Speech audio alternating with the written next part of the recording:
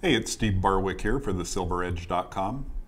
You know, one of the most frequently asked questions I get from people who make their own colloidal silver is how can I tell that there's actually colloidal silver in the solution that I've made? Well, there's a very simple test you can do. It's called the laser light test. And all you need to do it is a simple laser pointer light like this one. You can pick these up at Walmart for $3 or $4. Very inexpensive.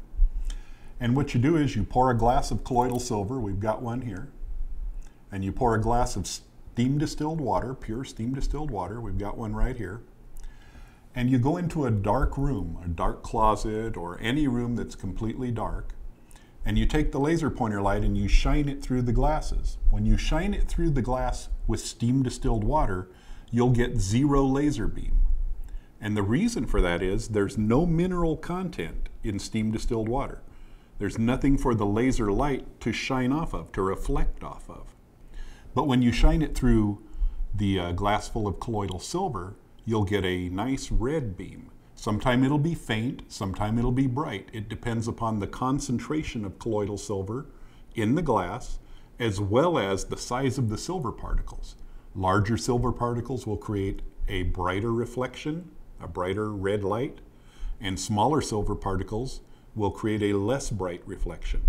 So we're not in a dark room right now, but for the sake of the camera, we have to do this in a well-lit room.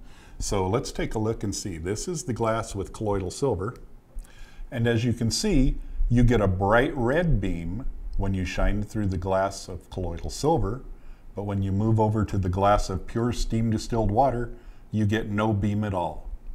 So there's your test right there. It's the most simplest way to determine, without a laboratory test, that you've actually got silver particles in your batch of colloidal silver.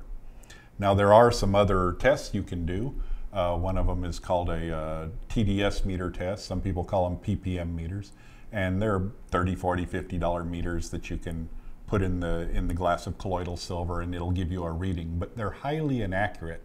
The reason for that is they're total dissolved solids meters.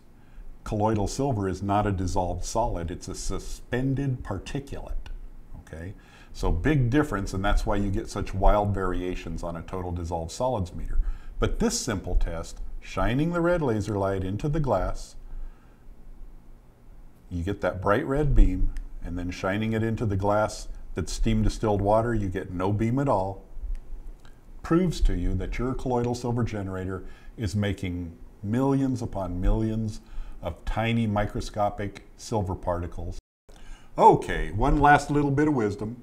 When you take your glasses into that dark closet and you're doing this test, make sure you don't shine the laser beam into your eyes. It is a laser light and it can damage your eyes. So just be very careful, okay? And other than that, this is a great test to determine whether or not your colloidal silver generator is actually producing colloidal silver. Don't forget, there's more great videos on making and using colloidal silver at the silveredge.com website. Be sure to check them out.